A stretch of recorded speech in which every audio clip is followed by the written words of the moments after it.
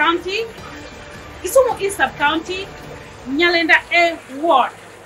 And today we are visiting Victoria Aquaculture Youth Group, who are doing amazing job in how to recycle wastewater for sustainable aquaculture production.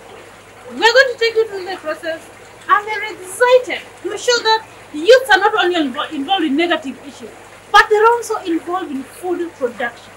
And stay tuned to see how youths are making real impact in fighting climate change, increasing their household income, while creating more jobs for the youth. I'm your host, Anne Okuru, and this is Sustainable Innovation, your #1 YouTube channel talking about climate change and sustainable farming practices as you increase household income. Thank you.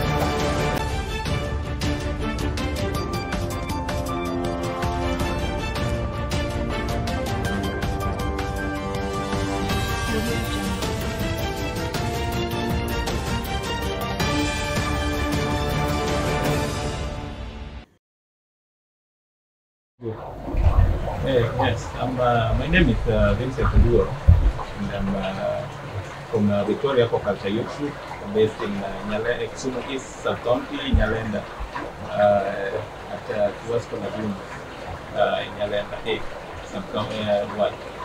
So what we basically do, we are about fish culture within Kisumu and Kenya at night, and we are a team of 11 youths. Mostly graduates within from the region. So currently our base, we are hosted within the Vicin Aqua site in Nyalenda. And the Vicin Aqua is integrated sewage treatment and aquaculture and agriculture plant that started in 2018, and currently is under the county government of Kisumu. And we at Victoria Aquaculture Youth Group have been placed to be hosted at that site. So Victoria Aquaculture Youth Group started in 2019 in the same number that we are, 11 youth. Right now, in 2021, still operating the site as it is. What are you doing at the site? Yeah. What are you doing as a youth group? So at Vicin Aqua, first of all, we do a number of things. First of all, we do manage waste, domestic waste that is brought by the municipal, that is Kiwasco. So we take a bit of it and about 6 cubic meters per day, treat that waste. Then from that treated water, which we call the permeate, is what we use for fish production, that is mainly fingerlings. Then the wastewater from the fish that is rich in nutrients we use for agricultural irrigation. Yeah, and also at the same time, it's a very sophisticated system. So we teach the local population at the same time. We downgrade the system for any local investor who wish to develop such a system. And what are you doing as a youth group? What is your role as a youth? And what is your main role? What are you doing as a youth? The main aim of your group? Where is the scope of your work? So at Victoria Aquaculture Youth Group, first of all, you have to note that at the time when we came together as a youth who are unemployed, young graduates. We just graduated from our various universities and colleges. So we were all seeking to find a source of income for all of us. So one of our activities mainly is to produce and aggregate fish fingerlings.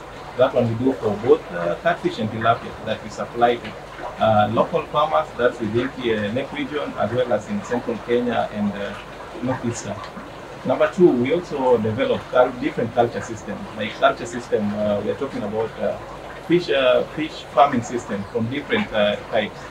Right now we are moving towards climate smart technologies, where we are developing simple technologies like the raised liner pond. We have tanks and recirculating aquaculture systems that we develop for clients. Number three, we are also, as aggregators, we also do very strong marketing for our product. That is the aquaculture inputs from harper nets and all that, any aquaculture input. We are developing a strong marketing platform right now for that as well. So how challenging is your work as compared to others? And have you seen any benefits in being in this field? First of all, challenges, anything that you do, it has its specific challenge. So, first of all, these challenges range according to part of the value chain you look at it. And first of all, in production, if we look at production with a sophisticated facility like the circulating aquaculture system, there's a challenge, first of all, having a stable power supply. Yeah, you know, our local power supply, the way it goes on and off, which is a very big challenge in an intensive culture system. Number two is the mechanical breakdown of equipment, just the maintenance. And first of all, the breakdown itself can cause very massive losses on its own. Then the maintenance cost for this equipment also is another challenge. And also getting these inputs is also a big challenge, getting them local. Majority of them have to be imported and they're very expensive. And also just getting the financial resource and the technical support, capacity building also for its own is also a challenge again. For being a youth group, you know, they say taka vitu chap chap. You know, things that agricultural ventures are something that things that move slow, and it's been a challenge. But aside from that, as people who were jobless and had nothing to no kind of a source of income to even sustain themselves, right now at least we can all talk of something, have something in our pocket that we can survive on. So that's our major plus.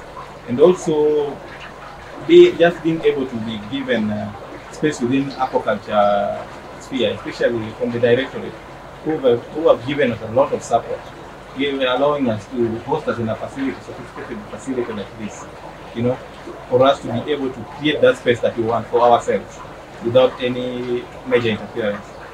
I think that's a major support. So I really think now from there the directorate has given the youth an opportunity to showcase their talents. Yes. And now, how are these youth using these talents? Are you also training other people? And are you reaching out to other youth so that they can learn this kind of sophisticated method? And what are you doing about it?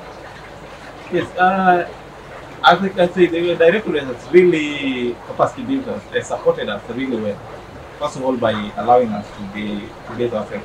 Number two, reaching out to youth. We've also tried to reach out to many youth. First of all, from training them here through attachment and the internship programs that is when they come here. Number three, we also try to reach out to youth all over Kisumu just to get a feel of what they're doing and being able to network with the youth from other sub-counties. And that one we did, I think if you can remember, on the 20th of July, if I'm not wrong, we did organize a Kisumu Youth in Aquaculture Conference that was held in Kisumu Hotel. We were part of the team, Victoria Aquaculture Youth Group, that organized that conference supported by county government of Kisumu, ABDP, and GIZ. And it was a very successful conference that managed to bring all the youth together in aquaculture. Number two, also maybe yeah, how are you reaching out to the youth? You know, outside here we have both learned and unlearned youth. Yes. Education level might differ.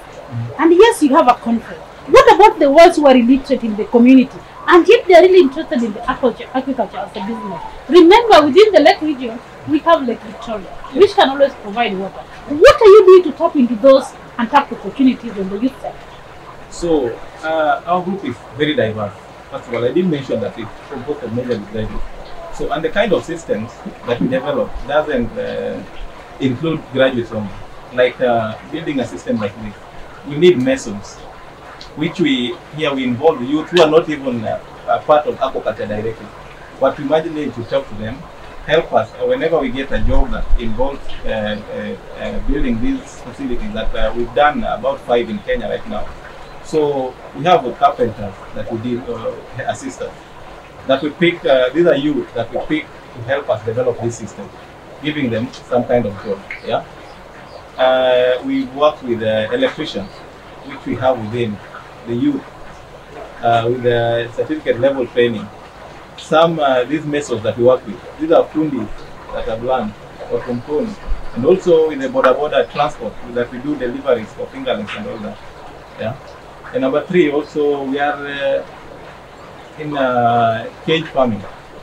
We also do a lot of training to cage farmers, which majority of them are youths who are getting into this cage farming within the lake. And majority of them don't have in-depth knowledge on fish farming.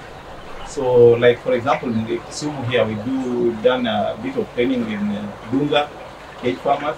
We've done in Ogal Beach, and a lot in CI, both for youth and everyone else, from both genders.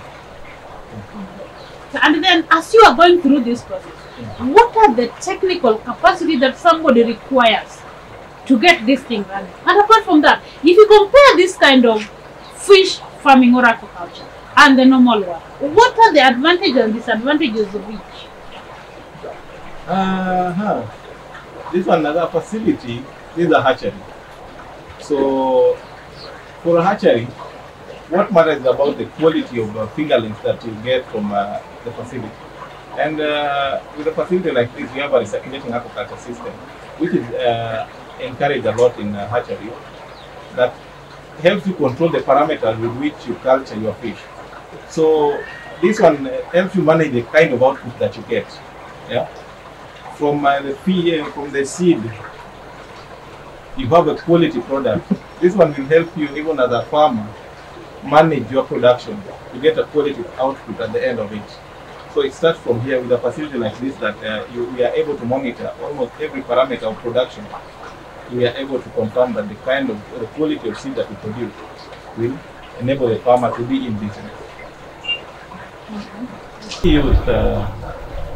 We say that what you have, the knowledge and the skill, whatever knowledge, little or big knowledge you have, or skill that you have, that's the starting point. Do something with it, and whatever support that you need will follow up.